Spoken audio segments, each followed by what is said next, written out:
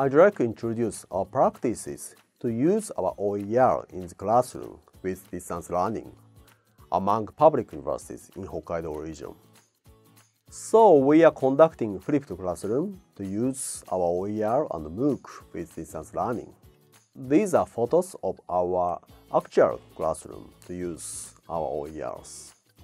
In the classroom, we have activities like discussions, presentations, writing papers, and develop students' own OERs. Our classrooms are connected with video conference systems. So we have a collaboration among universities to have lectures or discussions. And it is important to have TAs on the universities because we need a communication among the classrooms, so we need some support to participate or have a communication among classes.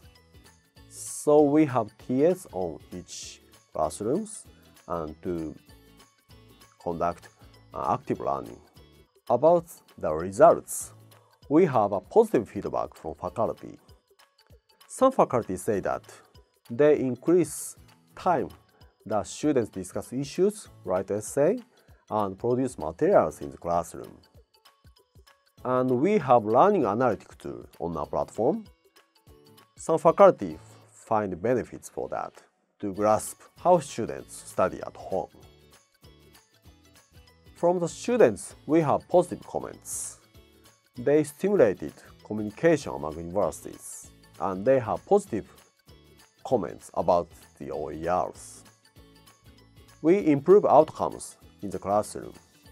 To compare the quality of students' developed materials to the previous classes we have opened without flipped classroom and distance learning.